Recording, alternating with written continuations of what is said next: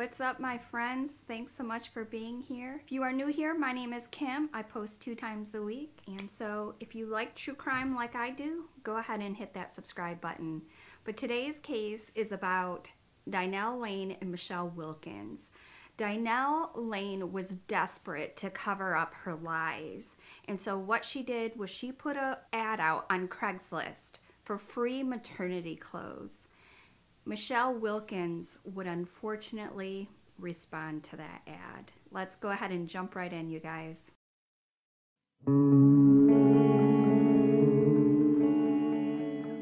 Dynel Lane was a 34-year-old former nurse aide who lived in Longmont, Colorado with her boyfriend David Ridley. Dynel had 2 daughters.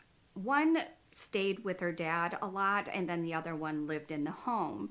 Dynel was not working at this time, and so David was the sole breadwinner of the household. In 2014, Dynel would tell David that they were expecting a child.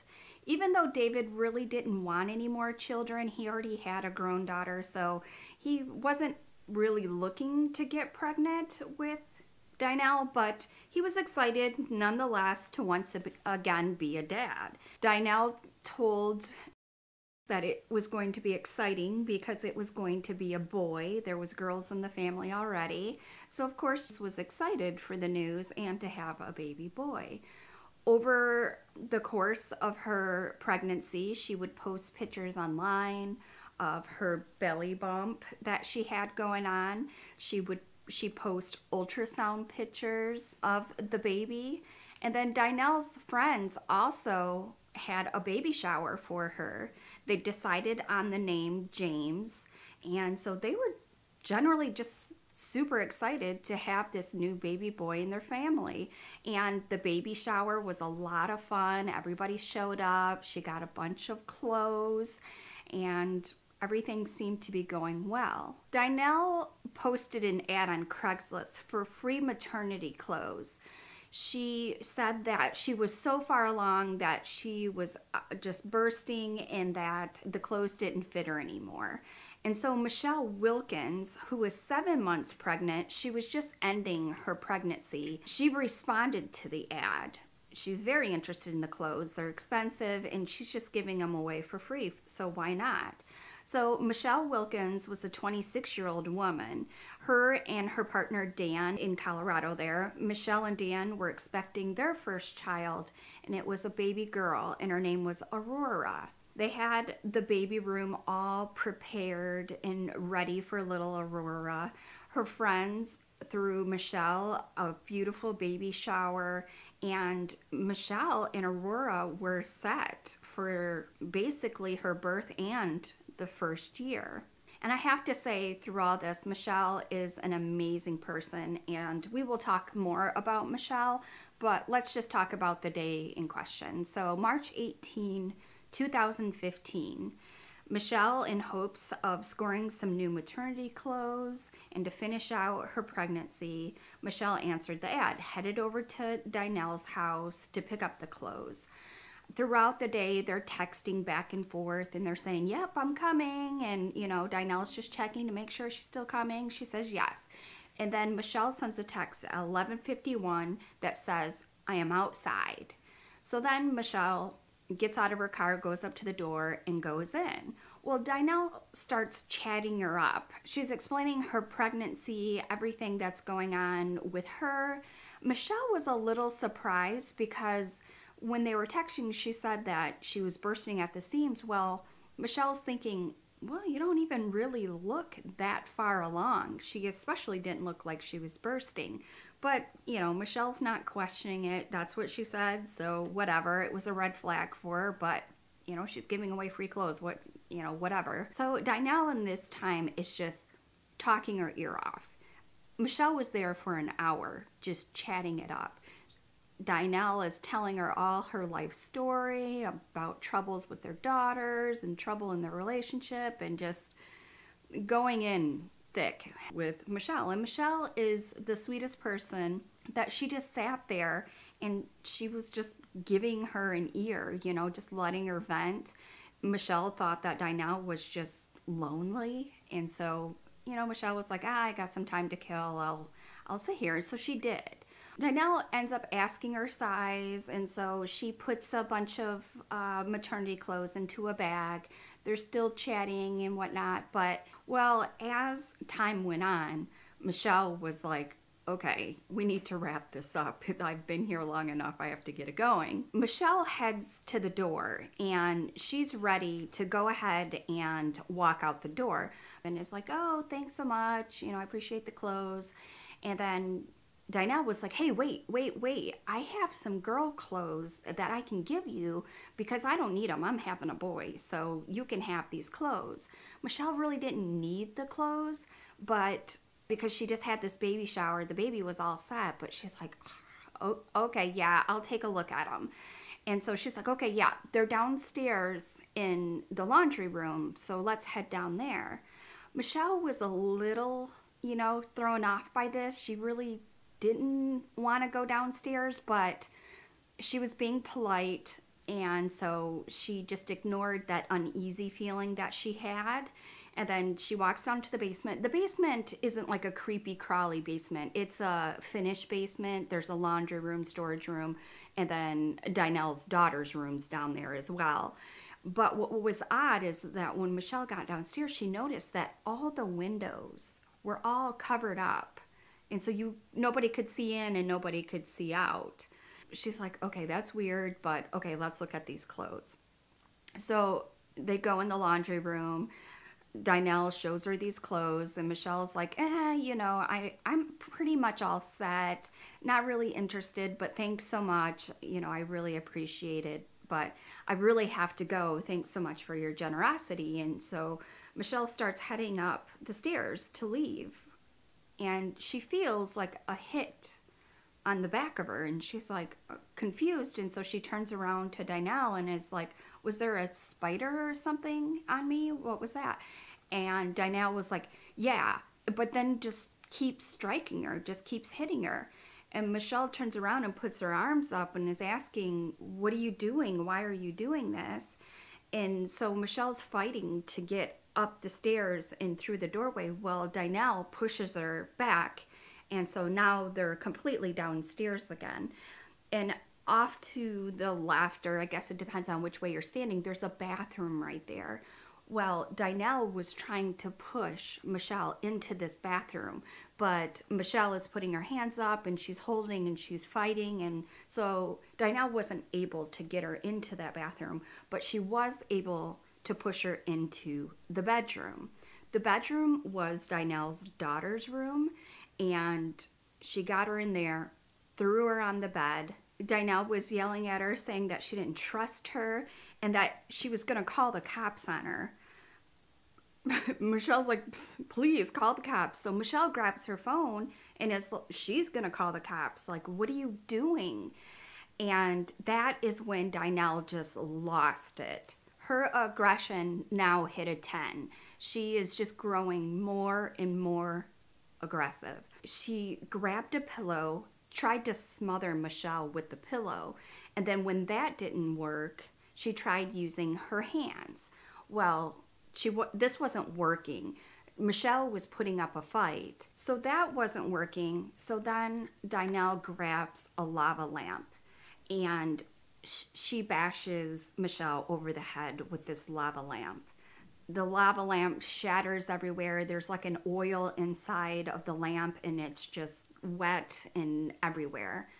This didn't knock Michelle out. Michelle was a fighter.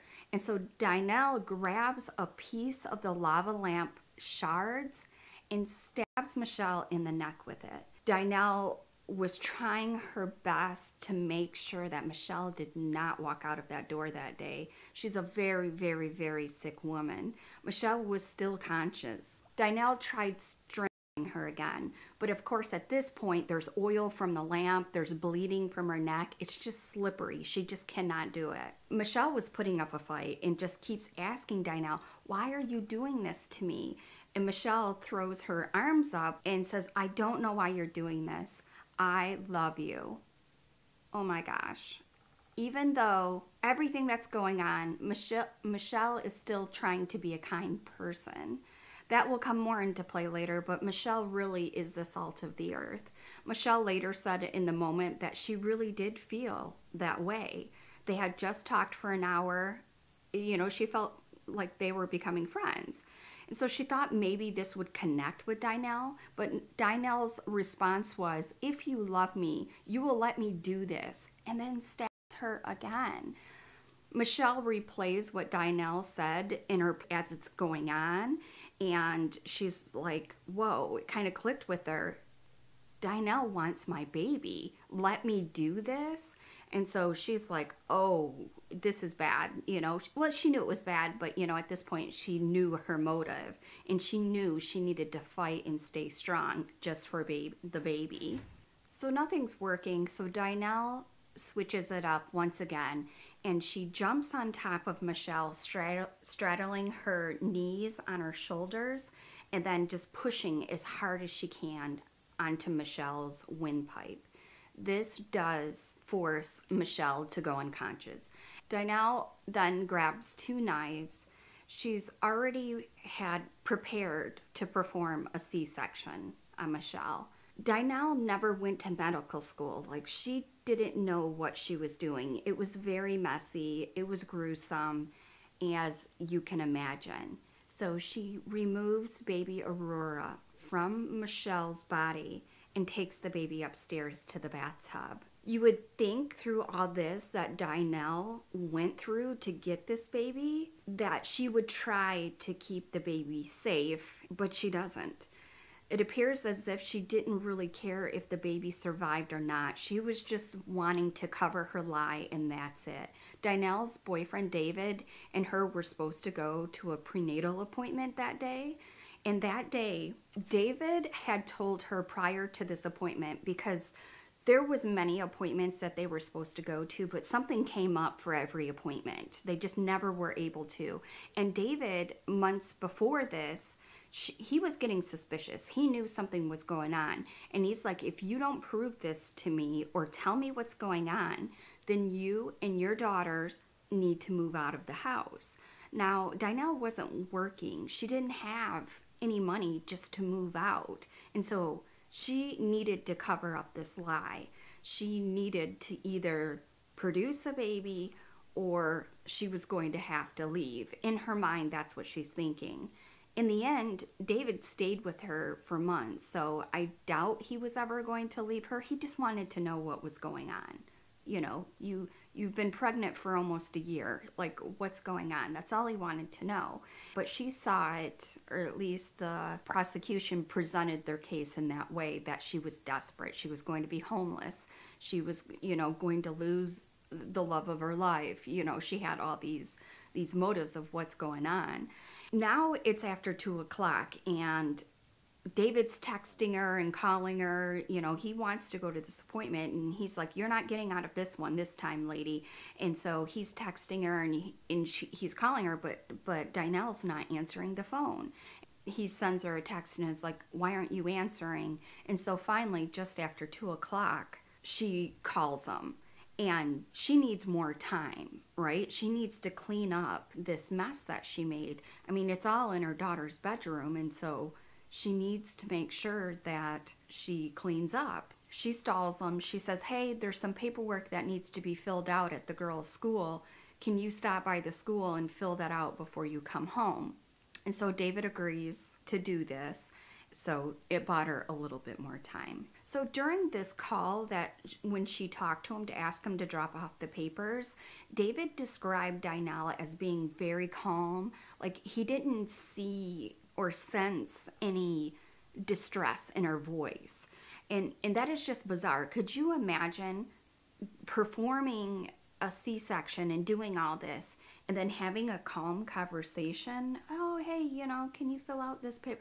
The adrenaline that must have been running through her, and to just be calm, I just feel like that's a special kind of sick. I tell you, I don't know how one does that, but she did. So Michelle is downstairs, cut hip to hip on her stomach, and is stabbed and bleeding in the bedroom. Dynel ended up rolling Michelle off the bed onto the floor and then stripped all the sheets and the mattress pad and the pillows and everything. She stripped those off, put a load of laundry in. She hid the pillows and garbage bags under a crib that was in this laundry room. It was like a laundry storage room. It was a pretty big room. And she ended up doing like 2 loads of laundry. Like one was in the washer, one was in the dryer. She took off all of her clothes, put them in a garbage bag with some paper towels and some other blood-soaked items. In her cleanup effort, she ended up taking the knives. There's one left in the bedroom, and then she took the other knife and put it in the kitchen sink. It still had blood on it, but she took it to the kitchen sink.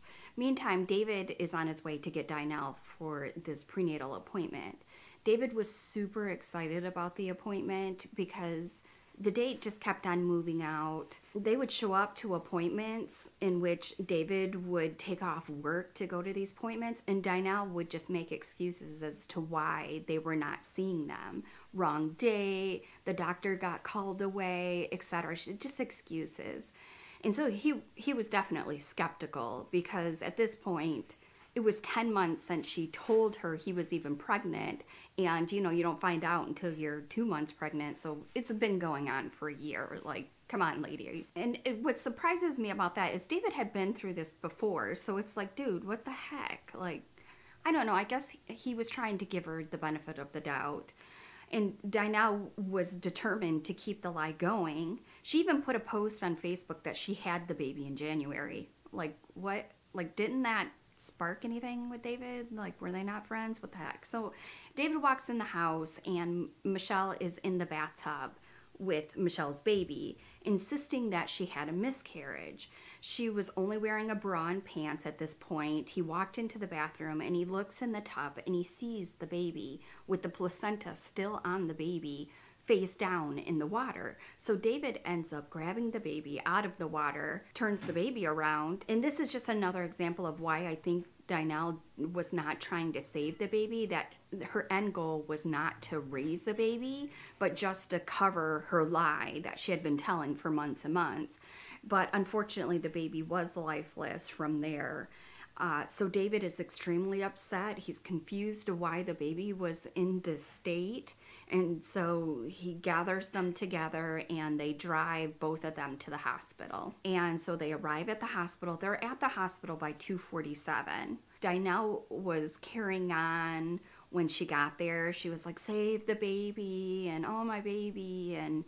But of course, the baby was past the point of no return. So once Dynel finds this out, it was like she instantly calmed down. It was like, whew, I'm glad that's over. And David was beside himself. He was walking around the room crying, you know, holding the baby. And Dynel is just looking at him like, okay.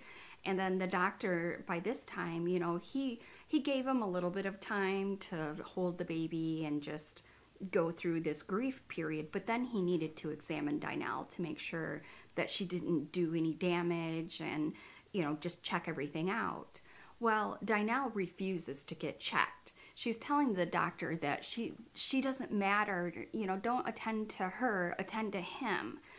And it's not really clear on who him was. Was she claiming that Aurora was a boy, or was she talking about David? It's really confusing if she was still trying to live this illusion that she had lied for so long. Was she convinced? I don't know. But the doctor knew something was going on. Like, this isn't making sense.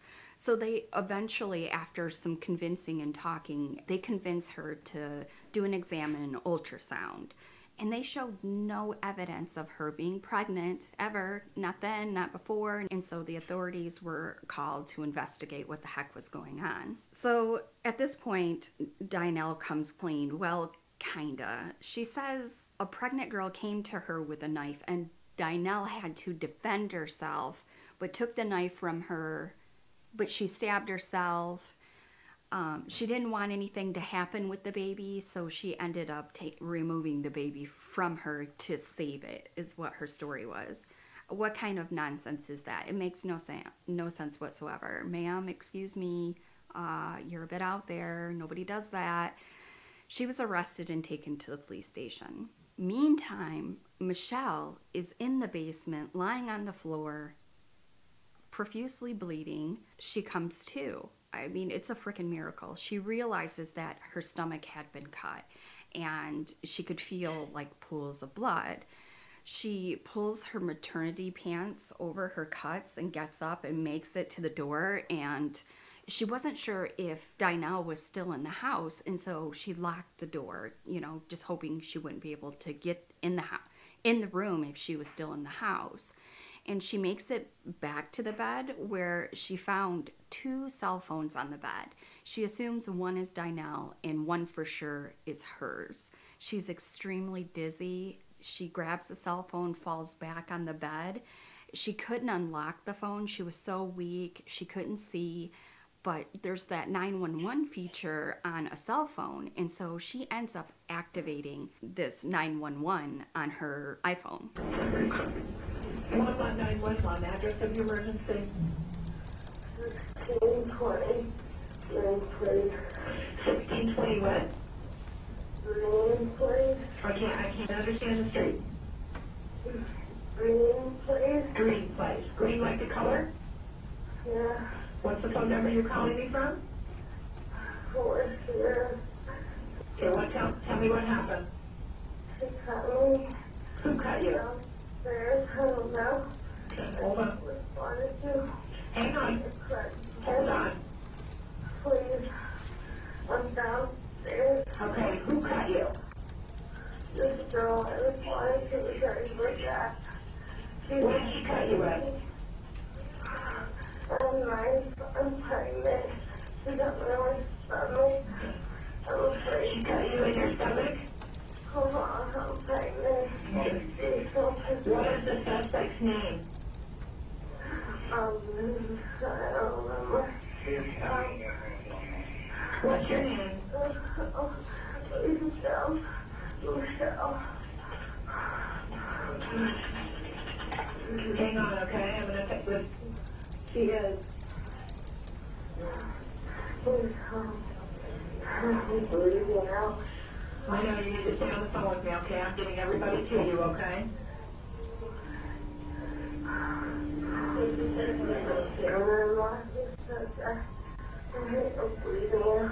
I know you stay with me, okay? I got everybody coming to help you. You stay on the phone, don't hang up. I can't understand. What is your name, okay? You're gonna stay on the phone with me? Michelle? Michelle, I need you to can you grab a towel or anything you can get in your hands and put it on your wound and press? How far along are you? 7 months? Okay. Are you alone in the house? No. You stay with me. Don't go to sleep. You stay with me. You're downstairs in the basement?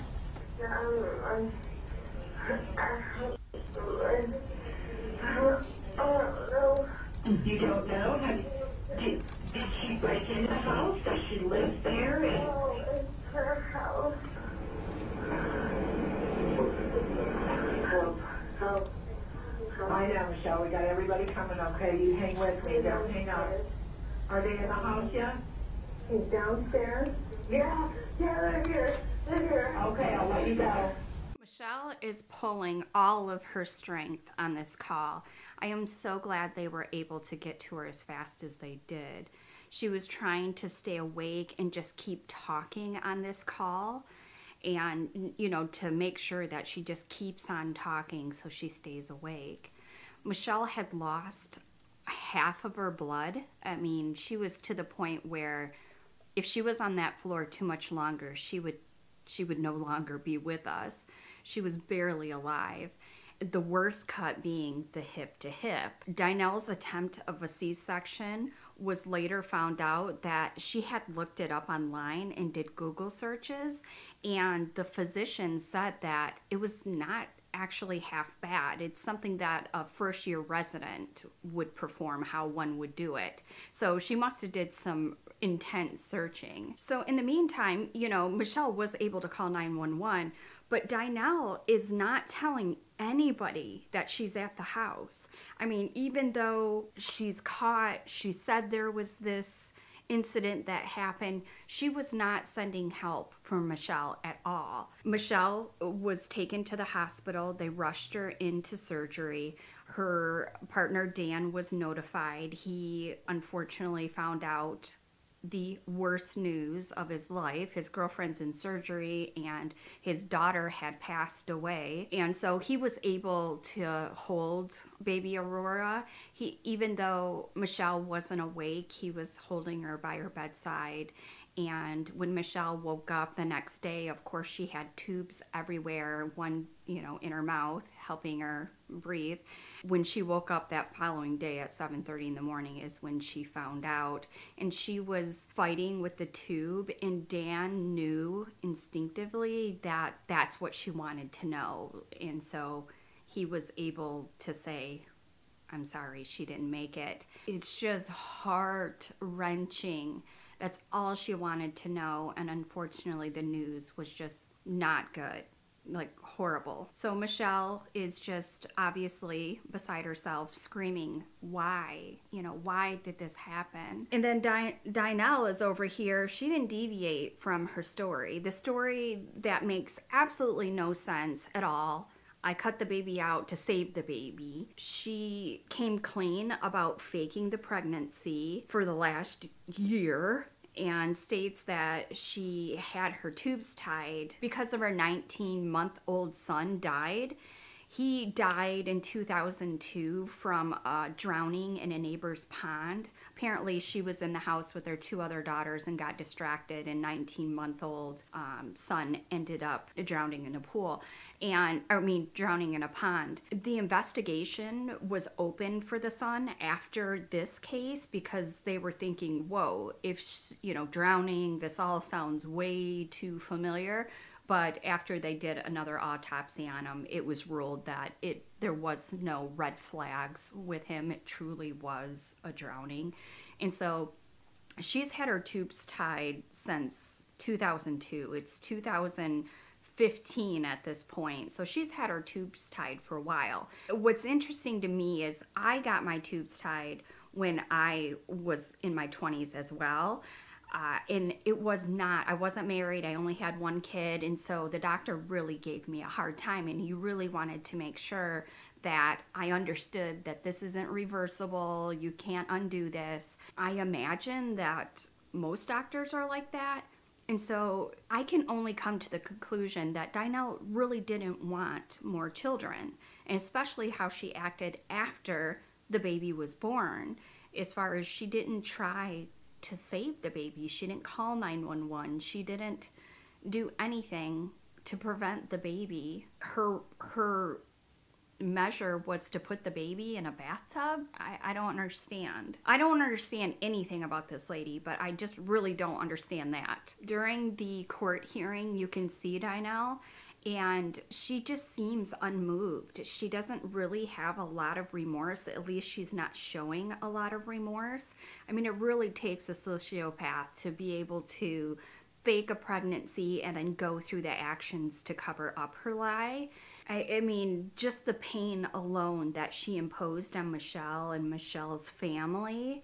She just never apologized. Dynel's family apologized for her, but Dynel never apologized herself, which is ridiculous to me. Michelle took some time to put things together. She needed to heal both mentally and physically, but she was to go on to the Dr. Phil show, so you could go search for that if you're interested. But she really wanted to share this message as far as listening to your inner voice. Don't worry about being rude or offending anybody. Just keep yourself safe. If your gut is telling you this doesn't feel right, then listen to that inner feeling.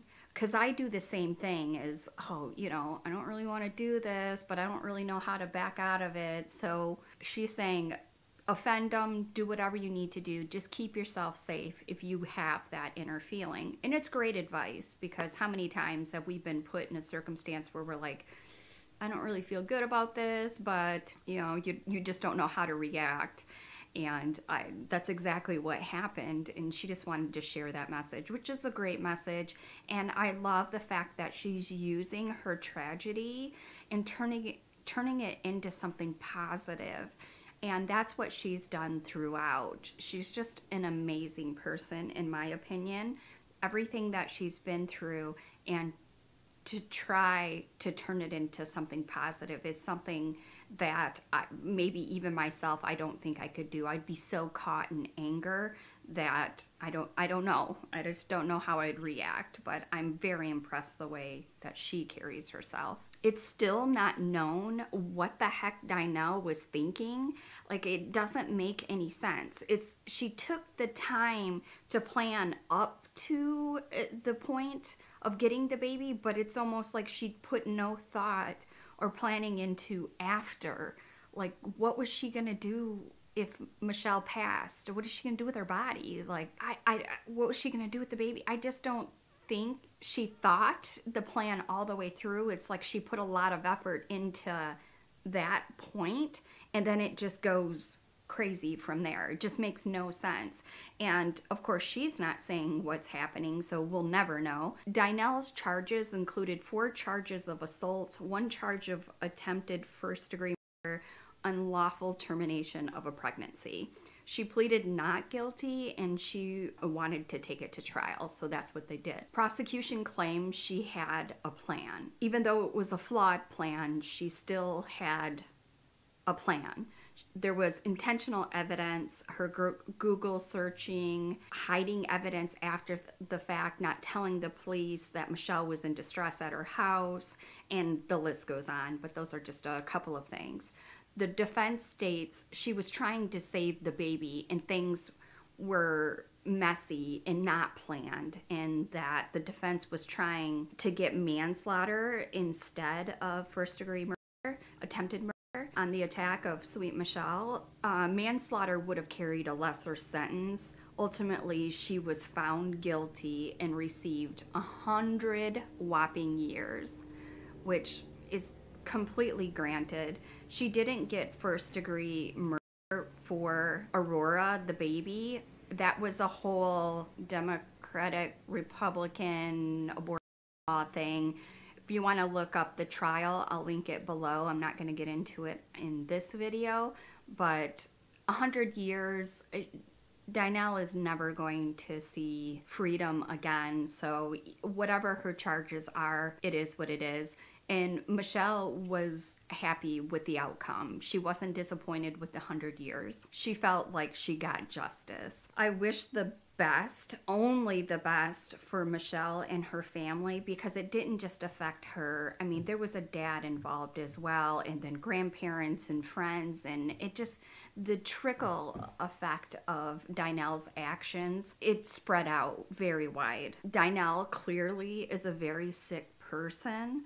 I cannot wrap my brain around what she was doing, what she was thinking. I feel like she planned to a certain point, and then she lost control and didn't have a plan. Did she do this really just to keep her boyfriend? And did she actually want another baby, even though she got her tubes tied? I don't know. I have a lot of questions, and I thought by watching the trial, I would get some of those answered, but the defense called no witnesses.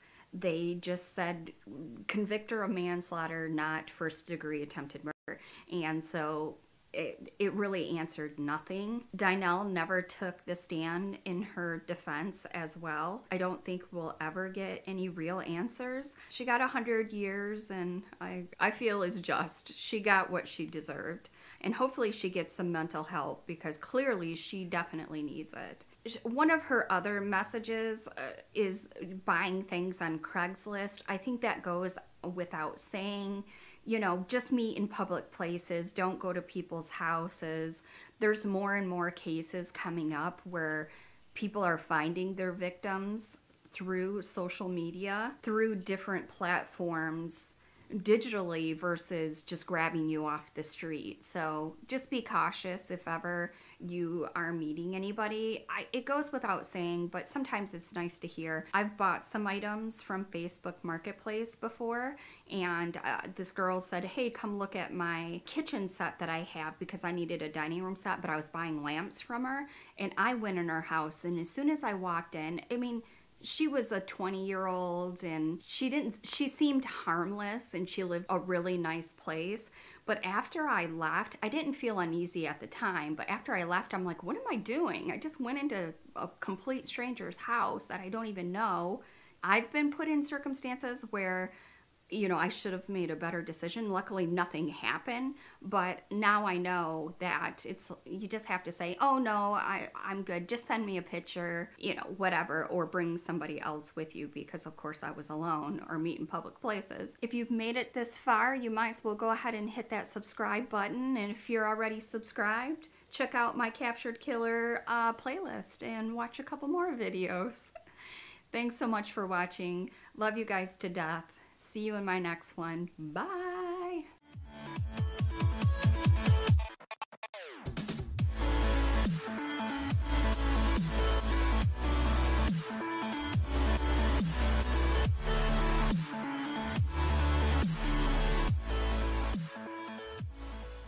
Purchased a home right in Longmont.